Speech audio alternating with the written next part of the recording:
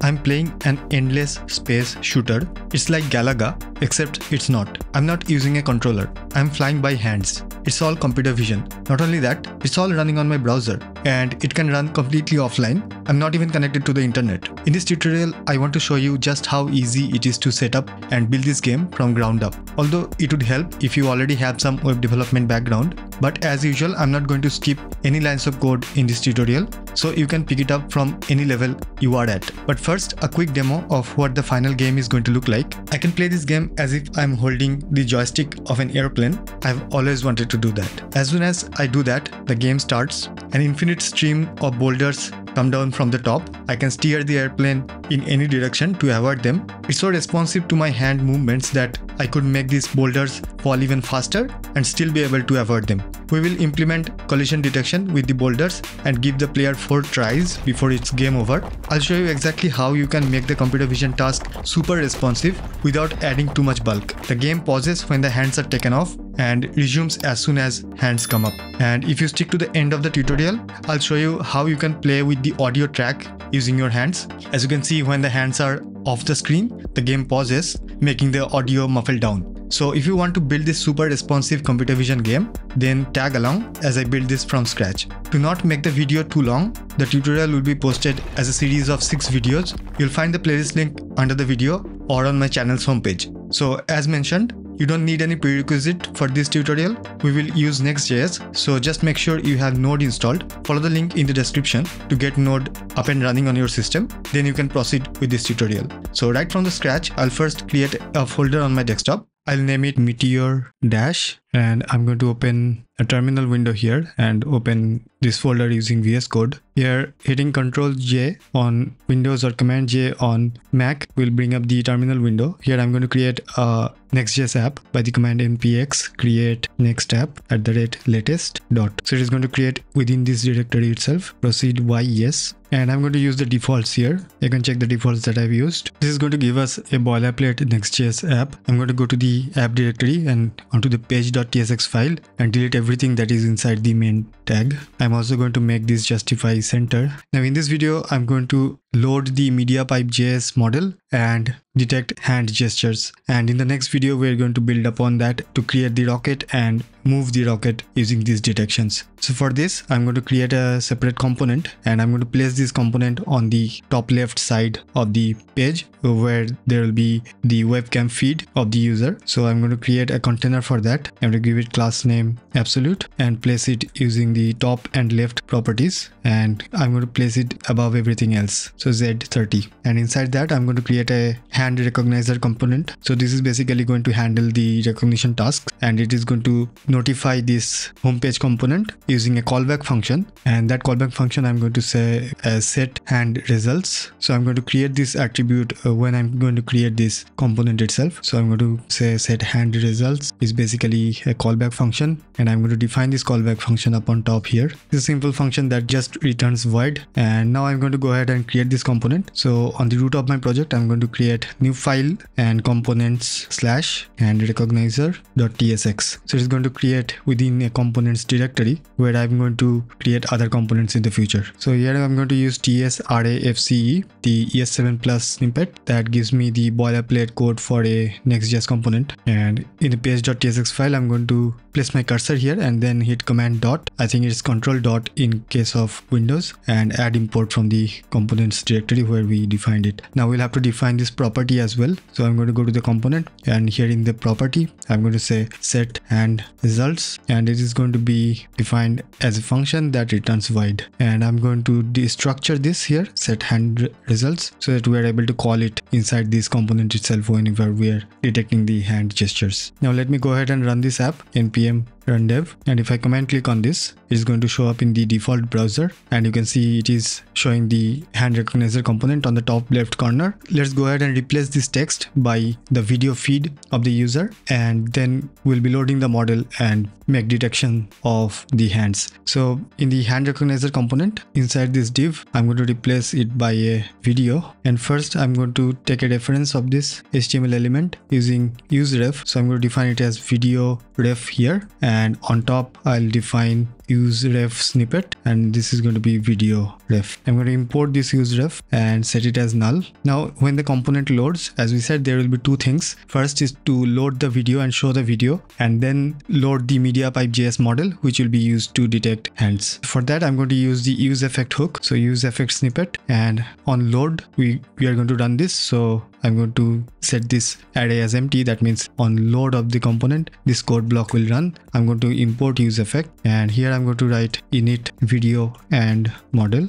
and I'm going to define this function as a separate function here, const, and this is going to be an async arrow function. It doesn't take any parameters. So first we'll take the reference of this video element. So const video element is equal to video ref dot current, and do a check. If video element does not exist, then return, and if it does exist, then continue. So I'm going to create another function to initialize the video. So I'm going to call it init video, and I'm going to pass the video element here. I'm going to place my cursor here and then hit command dot and add missing function declaration, and this is going to create outside the module scope. That is fine because this can be a standalone function because we are already passing the video element here. Here we are going to use the web API's navigator to get the user stream. So first I'm going to write const stream is equal to await navigator. So since we are using await, that is why we'll have to make it async. That is the reason why we are awaiting this function itself. So navigator dot media devices dot get user media, and it takes some options. Here we are going to say video is equal to true, and in the video element that we passed, we're going to set the source object is equal to stream. Actually this video element will be of type HTML video element. The reason it did not get automatically created when we created this function is because we did not define the userref type. We could define it as HTML video element. This is just to make sure the type safety is maintained. And after we set the stream to the source object, we are going to set an event listener, video element dot add event listener, and event will be on loaded data. So loaded data, we're going to run this function, which is going to be an arrow function, which is nothing but video element dot play. So it is going to start playing the video as soon as the data is available after the setup is done. Now if we run the app, it is saying that we have to use client. So what I'm going to do is that I'm going to set the whole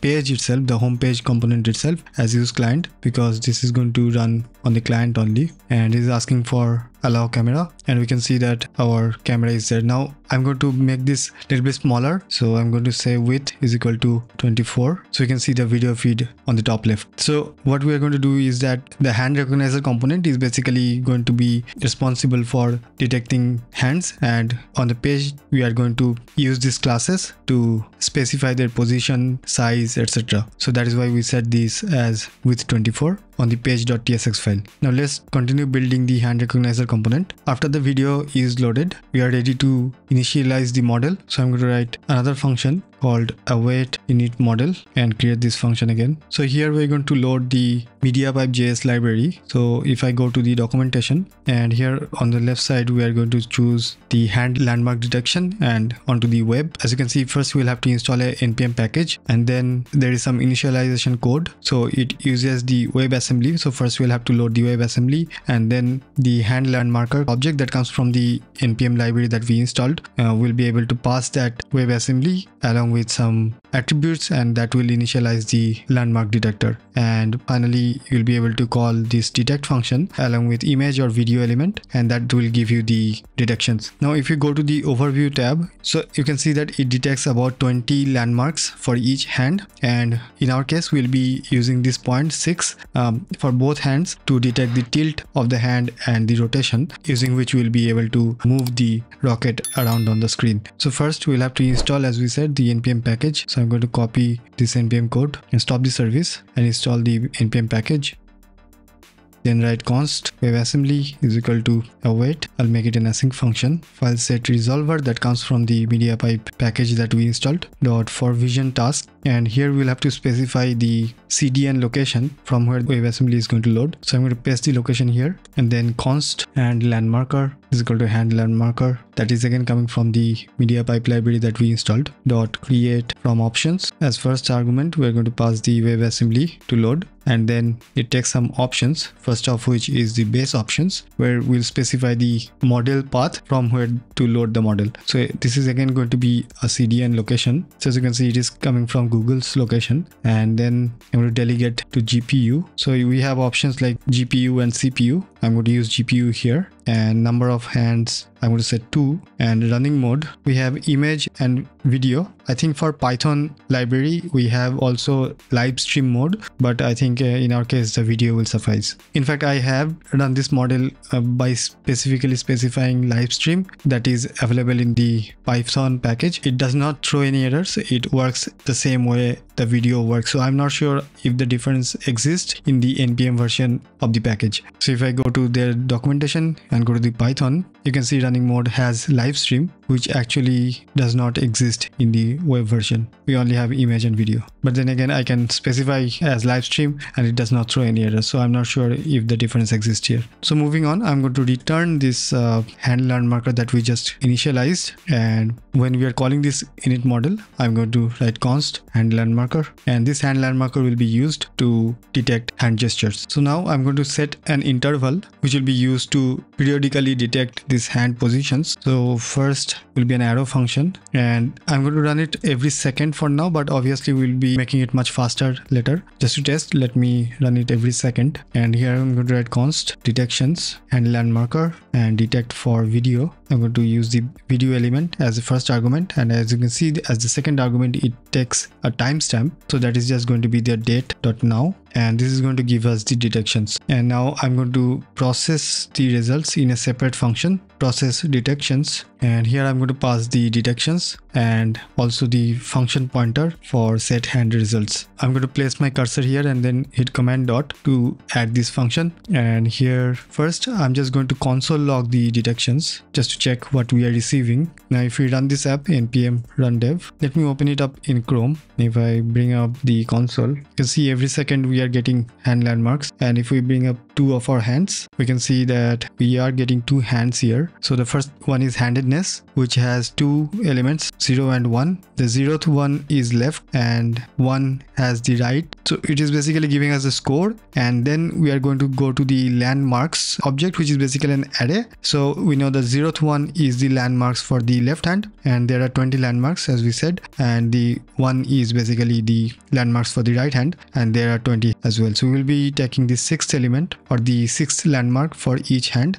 and detect the tilt and the rotation of the rocket. So you can see the video is not rightly oriented. This is my left hand, but in the video it looks like it is right hand. So I think I'm going to use the mirror state here for showing the video, and for that I'm going to go to the tailwind config.ts file, and within the theme right after the extends I'm going to write scale key value pair is going to be -1:-1. So that way we'll be able to use this as our tailwind class. So in the hand recognizer component in the video, I'm going to write class name and -scale -x-1. If you save it, now the video is mirrored. This is my left hand and this is my right hand. So now it looks more natural, and we can play the game as we are supposed to. I'm going to give it a little bit more styling, just a border 2 and border stone 800 as the color, and I'm also going to give it rounded large. So we are already detecting our hand from the video. Every second there are detections, and we'll be parsing through these detections and trying to find out gestures and move the HTML components on the page in our next video.